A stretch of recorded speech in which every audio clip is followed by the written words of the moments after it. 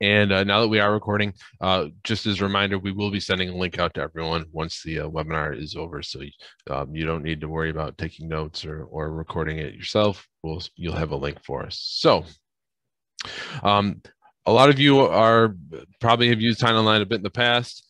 We have a ton of congressional material along with the journals and all the federal materials that we have available within HeinOnline. What we're going to talk about today in particular are a handful of databases within HeinOnline. First, we're going to be talking about the U.S. Congressional Documents database. Next, we will be talking about the Government Accountability Office reports and Comptroller General decisions, the U.S. Congressional Serial Set, and we'll touch upon the U.S. statutes at large and the Federal Legislative History database a little bit as well. So first, I want to talk about the U.S. congressional documents. I'm going to jump in here. So what is included in our U.S. congressional documents database is first and foremost the congressional record. The congressional record is the official record of proceedings and debates of the United States Congress. So nearly all major and minor policies and concerns of any particular day are discussed and debated within the U.S. congressional record. So in terms of how the U.S. congressional record is structured, it comes in I like to say two flavors. First, the bound volume, which started in 1873 with volume 1, and it is current up to 2015. The U.S. Government Printing Office is just a little bit behind in terms of binding that up and creating a bound volume. It also comes out in a daily version. So you can see here, we have the U.S. Congressional Record Daily. We take ours back to 1980, and we are current up to, obviously, the most current material available, which is typically yesterday. We do sometimes have a little bit of a delay in terms of getting it from our source into HeinOnline, but it typically isn't more than a day. One unique thing that HeinOnline does have, and I'll jump into this in just a moment, one unique tool that HeinOnline has that you may not see or probably won't see in any other database is our Congressional Record Daily to Bound Locator. The Congressional Record Daily and the Congressional Record Bound use two different citing methods. They have different paginations, and it's very hard at times to kind of jump between the two sources to find where the same material is located. So if we click on our Congressional Record Daily to Bound Locator, and I'm just going to randomly, we have it already set here as January 1st, 2014. I'm going to just jump forward to January 10th, hit go. You can see what coverage we show that we have that our bound locator works with. If I scroll down, you can see it shows me that it's found results for January 10th, 2014. It shows me what site each applies for both the bound and the daily editions. And if I click on it, let's say we want to compare a term to see where a particular term falls within a particular day. So let's just use the term house, because we know we're going to find the term house for House of Representatives. And if I click on that, our system goes in and it says, okay, I'm going to look for this term house, and it's showing us the daily edition versus the bound edition. I can go in and click on those if I want, but you can see very easily that it's talking about the journal of the speaker here, the journal of the speaker here, the chairs examine the journal, the chairs examine the journal. So you can see very easily how our system has gone in and done an analysis, and you can jump between the two tools. So let me jump back. And what we're going to do is we're going to jump in and we're going to talk about very quickly the different sections that are found within a particular congressional record day. Let me just jump into 2021, and we'll scroll down to, okay, so we're updated as of Friday. And if I jump in here, the Congressional Record Day, any particular Congressional Record Day, has 4 sections. So it's going to have a House section for the House of Representatives, a Senate section typically, a extension of remarks, and a daily digest.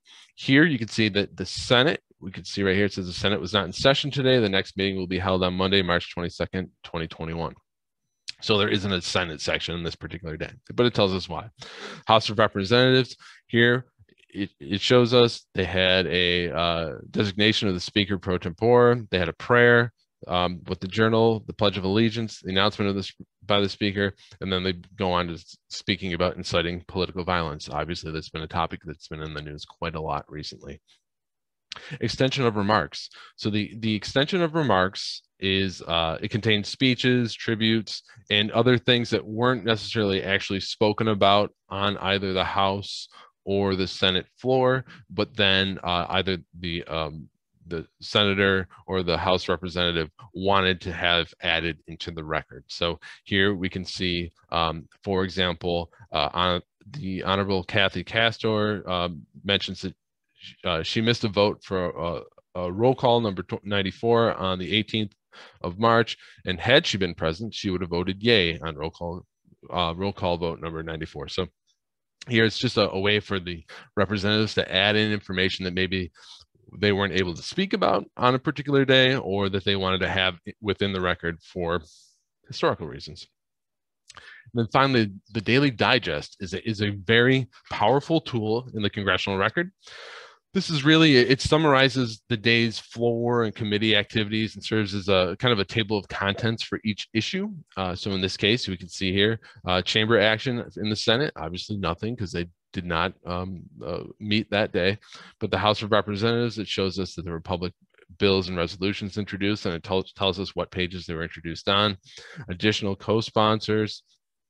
There was a moment of silence for the victims of the shootings in Georgia, and so on. And this makes it very easy for us to go in and find that material on any particular day. So if you know that something occurred on or around a particular day, you maybe don't know the best terms to search for, this is a great way to kind of jump in, do some kind of old-fashioned research, read the actual page, and it helps you jump into that direction and find what it is that you're looking for. So what else is available in this database? Just jump back one too far. Get back into the Congressional Documents database. So in addition to the Congressional Record, which goes back to 1873, we have the Congressional Globe. That takes us back to 1833 and forward to 1873, where the Congressional Record took over. Going back even further, we have the Register of Debates, which takes us back to 1824. And then even further than that, we have the Annals of Congress, and that takes us back to 1789. So that's the first Congress that existed in the United States. So really, right within this database, you can look and see on any particular day, what was Congress up to? What did they debate? What did the proceedings entail from the first Congress all the way up through, in this case, Friday. We also have a huge collection of congressional hearings. I just checked, we are 5 short of 75,000 hearings within this particular database. You can sort them many different ways if you're interested in a particular Congress, particular chamber, so the House or the Senate, even a particular committee. In this case, we could say, I'm interested in the 111th Congress, House, and I don't know what committee, but I'm interested in the affordable care. And I'm searching for the Affordable Care Act. Some of you might not know, on March 23rd, 2010, so 11 years ago today, the Affordable Care Act was signed into law. So we have a bit of an anniversary here. So here I did a search for hearings regarding within the 111th Congress in just the House of Representatives, search for the term affordable care. And here we've gotten 62 results that are, for the most part, referring to the material regarding the Affordable Care Act. In addition to that, we have thousands of Congressional Research Service reports. So the Congressional Research Service is effectively the research service for Congress. They are nonpartisan. Same for the Congressional Budget Office. So they do all sorts of research on the costs of legislation that Congress is looking to introduce. Yet again, a nonpartisan resource for Congress. And we also have about 7,000 committee prints in here and growing. Now, let's talk about some of the other material that we have in HeinOnline. So that this is all the proceedings of Congress, what is going on any particular day. We also have the U.S. Federal Legislative History Library. So what is a U.S. Federal Legislative History? As a particular piece of legislation goes through the process of becoming a law, all sorts of different documentation is created. So everything from that initial bill that gets introduced into the House or the Senate, all the amended bills, the bills that go back and forth between the chambers, all the way up through that final bill that then goes to the president in most cases to be signed into law. There is a ton of House and Senate documents, reports, hearings, and so on that go on in between. We take all that material, or our authors take all of that material, we put it into chronological format. We add all the relevant information, so the document numbers, authors, if there's a particular author on a report, for example, and we make it completely searchable via full text searchable as well as metadata searchable. So since we talked about the Affordable Care Act, let's kind of keep going with that. And I'm going to jump into, well, let me back up real quick right now. What we're looking at is I jumped into the U.S. Federal Legislative History titles collection, and we can browse by title by default, who the author is, particular date that the title was published, not the act. So this would be, let's say, for example, we have a legislative history in here for the Affordable Care Act. The act was passed in 2010. The publication came out in 2011. So you're going to see the date of the publication, and then what subjects those different public titles cover here. You can also browse by public law number and the popular name of the legislation. We also have something called sources of compiled legislation within this particular database. And this is a fantastic piece of material that allows us to do some searching about the different legislation we have in here. So for example, let's take popular name or public law number. Well, we know we're talking about the Affordable Care Act. So I'm going to put in Affordable Care. And I'm going to just run that search. And I put it in quotes because it's a phrase. Now I came up here. I have two results. The first one is the Patient Protection and Affordable Care Act. So that's the Affordable Care Act that everyone knows about. If I click on it, it's going to open up a whole new page specifically about the Affordable Care Act. Now here, if we wanted, we can browse by this particular Congress and get the list of public laws for that Congress. We can also search across the sources of compiled legislative histories again. But here we're looking at public law number 111-148, which is the Affordable Care Act. If we want to know articles that cite this particular law, we can click on it. This is the bill number that's associated with that law, and even the statute that was passed prior to it becoming codified. We jump over to that. Now here we're seeing a couple titles that are erroneously in here, and I've let our production people know that, and that'll be corrected. But here below those, we see first, a healthcare reform, a legislative history of the Patient Protection and Affordable Care Act, public law number 111-148, and we'll jump into that in just a moment. That's 17 volumes, and that's an entire legislative history about the Affordable Care Act. Then below it is a ton of different resources that are regarding that particular piece of legislation. So some of them are linked to material that is available in HeinOnline. So for example, this material from Food and Drug Law Journal, which is the unofficial legislative history of the Biologics Price Competition and Innovation Act of 2009, which was related, and so on. But in this case, I'm going to click on the legislative history. And here what we're seeing is all the different volumes that comprise that particular legislative history.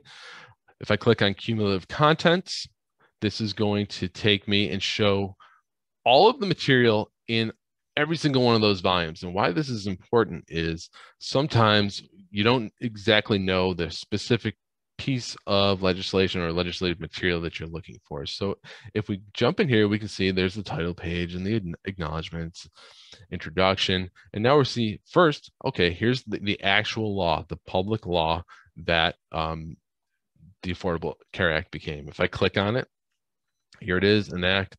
And you can even see here, as I mentioned, it was signed March 23rd, 2010.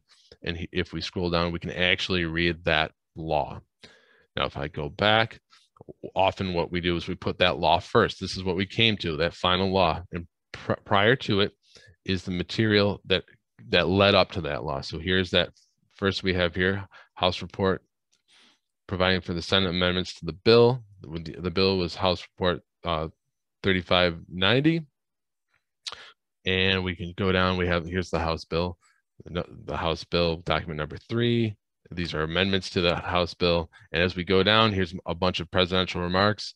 And what I'm doing is I'm showing you that we're taking all this different material that went into the creation of this law. We put it together, made it available so you can see the legislative intent and by that I mean what was the purpose of Congress doing the things that they did that went into the production of this law.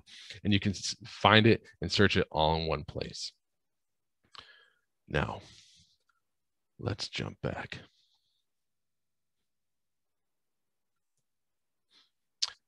We talked about the statute that was the Affordable Care Act before it became codified. We have all of the U.S. statutes at large available within HeinOnline, and they go back to volume 1, which I believe was in, let's scroll way down, 1789, and we bring that up to the most current statutes available.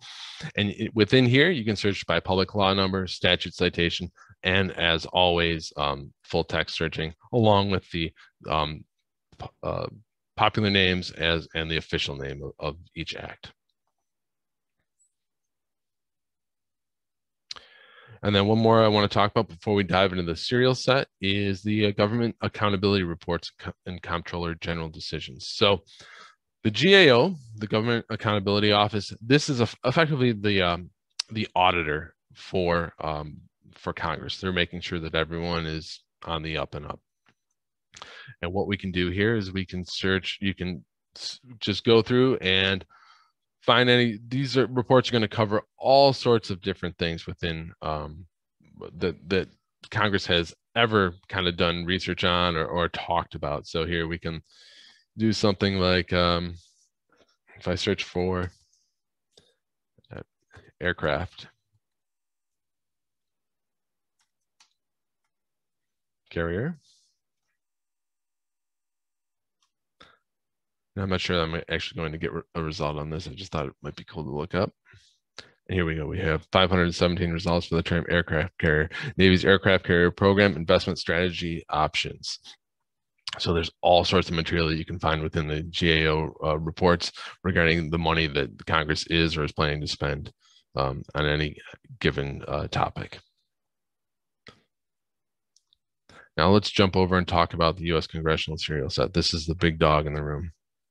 Before I really get into the material too much, I do want to show you that and address the fact that we are in the process of completing the addition of the U.S. Congressional Serial Set into HeinOnline. So it's not 100% in there yet. We were scheduled to be completed with it by the end of 2020. The pandemic kind of threw a little wrench into that process. With everyone being out of the libraries, we just really weren't able to get our hands on all the material that we had planned on getting our hands on to image into HeinOnline. But now that everyone's kind of getting back into their offices and we're able to get that flow of material going again, we're back on track to definitely get all of the material added to HeinOnline by the end of 2021.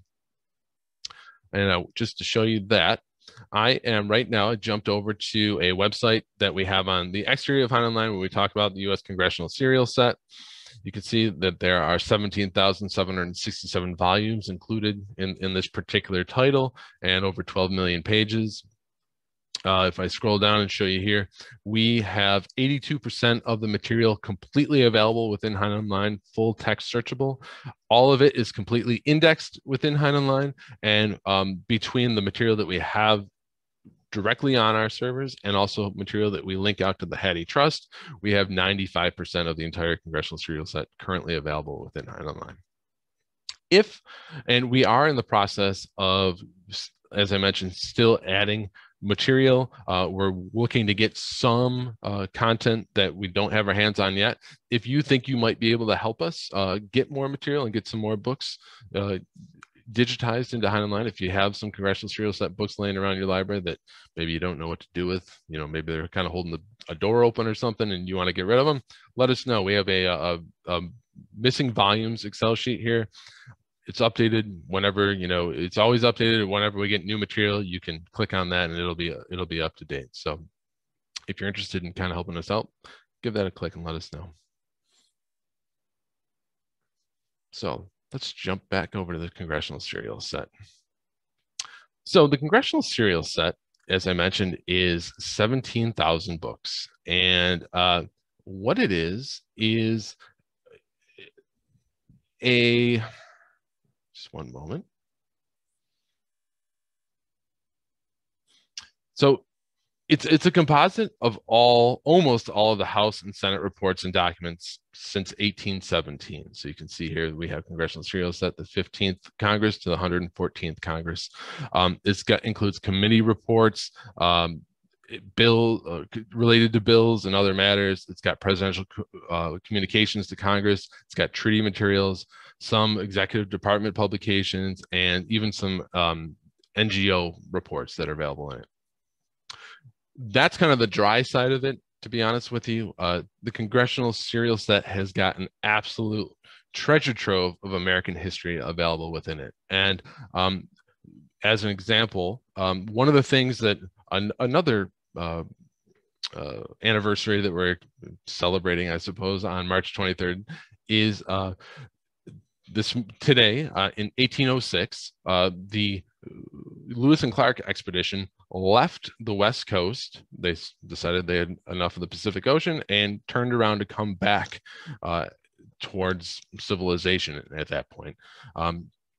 So one of the cool things that's available in the U.S. Congressional Serial Set is the Lewis and Clark's journals and material about the Lewis and Clark expedition. So if I put in here, searching Lewis and Clark and run that search, I'm going to get a lot of material because obviously we've talked about Lewis and Clark now in 2020, and we've talked about Lewis and Clark in the 1800s. So what I can do first is if I change my sorting to the oldest material first and let that update, you can see here we're talking about that was published in 1834, but we're talking about the appropriations for exploration and the survey of Louisiana. And if I jump to this page, this text might be a little bit hard for you to see, but we are speaking here about two enterprising conductors of this adventure. Captains Lewis and Clark have been directed to attempt a passage to the western shore of the South Sea. So here we are literally talking in 1804, and this is in March 8th of 1804, so prior to their departure. We're talking about appropriating money for them to even begin this journey. Now, within that 1,778 results that I received when I performed that search for Lewis and Clark, we received their reports back are included within the Congressional Serial Set, and all sorts of material about their adventures on their travels.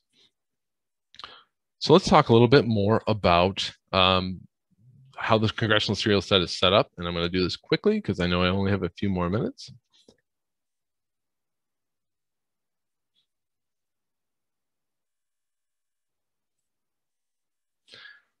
So you can see here we have a citation lookup tool. You can select a particular document that you like, a type of document that you like.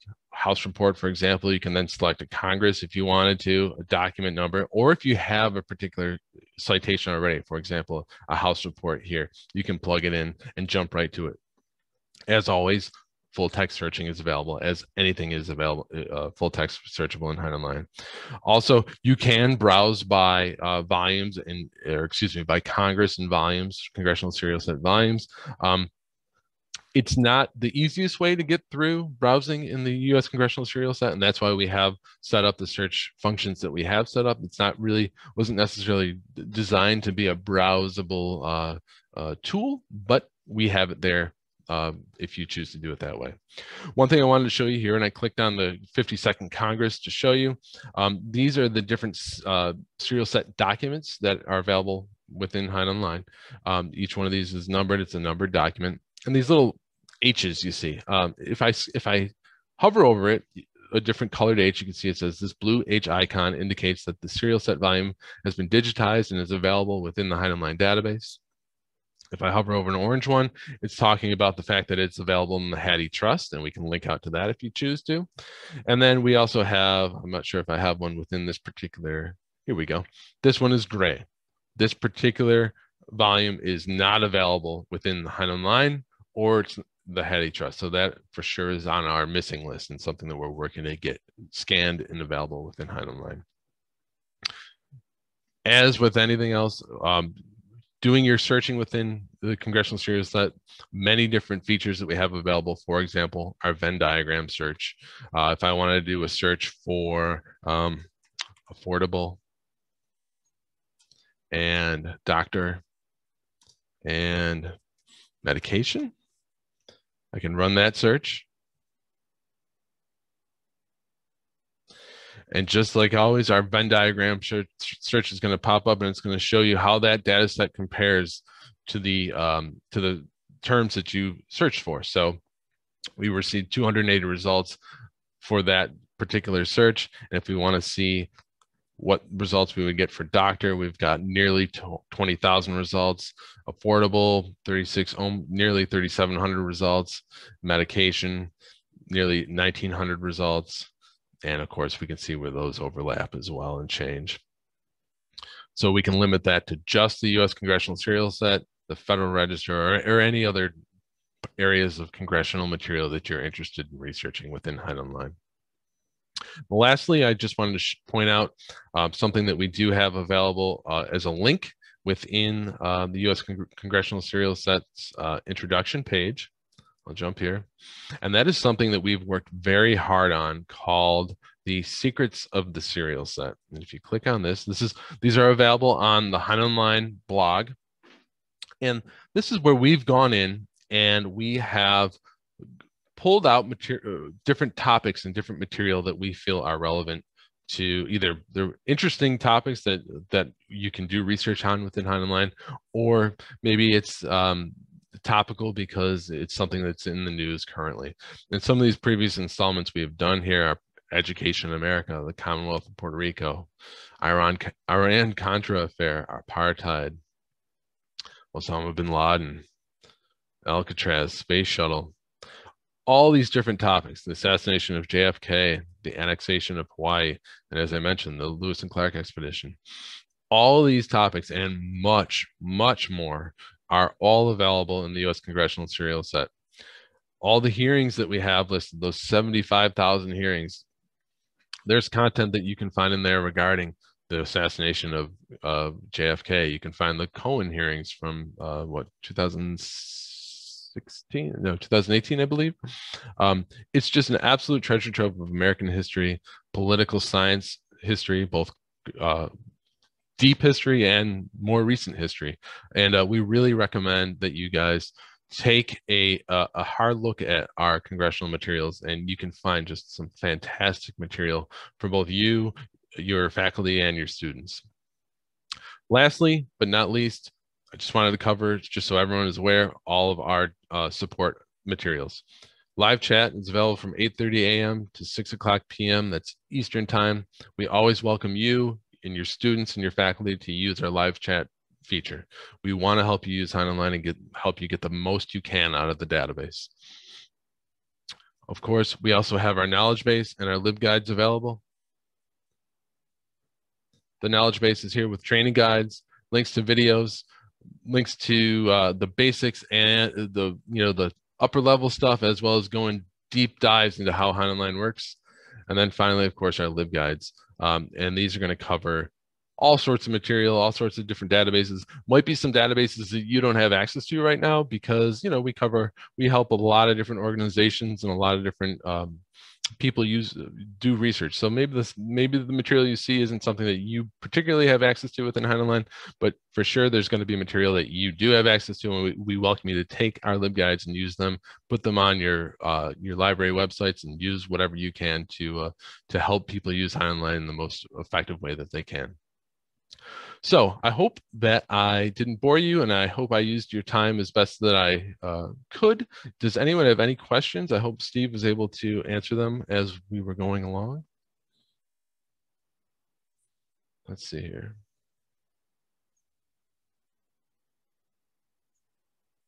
All right.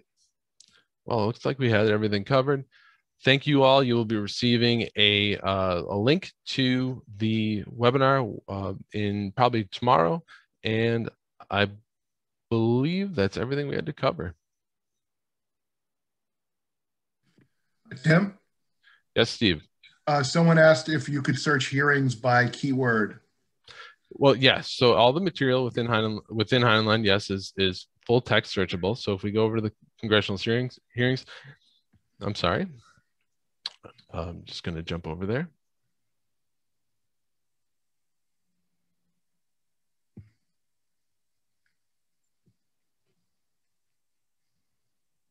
We're going to jump into hearings. So here we can, for example, I can do a search for, I can either do this in our full text search or down here. And we'll do it up here. Michael Cohen.